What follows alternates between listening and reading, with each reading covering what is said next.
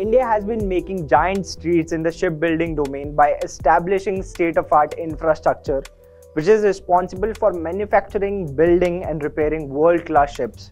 In a watershed moment in the Indian maritime history, the United States Navy ship Charles Drew has arrived in Chennai for undertaking repairs and allied services, adding a new dimension to the rapidly expanding Indo-U.S. strategic partnership.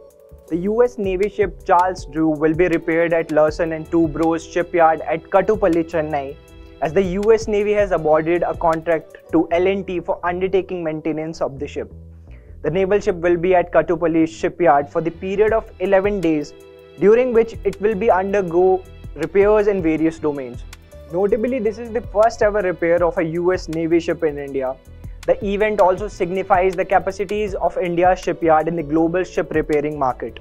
It is noteworthy that India's shipyards offer a wide range from cost-effective ship repairs and maintenance services using advanced maritime technology platforms.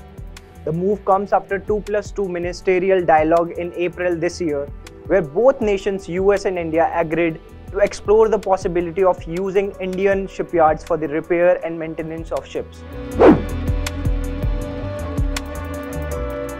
Leapfrogging in the shipbuilding domain, the arrival of US warship for repair can be noted as maturing Indian shipbuilding industry.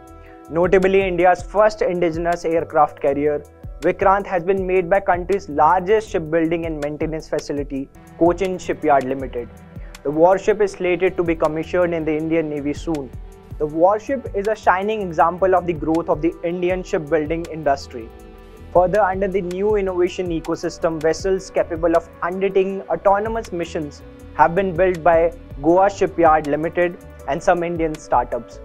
It is noteworthy that country's 4 shipbuilding facilities, for example, Maesgaon Docks Shipbuilders Limited, Garden Reach Shipbuilders and Engineers Limited, Hindustan Shipyard Limited and Goa Shipyard Limited, are defense public sector undertaking. These DPSUs indigenously design and build sophisticated high-technology ships for Indian defense forces and other varied clients, including export markets. Importantly, India's defense exports have also seen a massive increase from the last 4 to 5 years. Exports, which were worth Rs 1,500 crore in 2015 and 2016, have now grown 800% to 13,000 crore. This is it in today's session. Thanks for watching.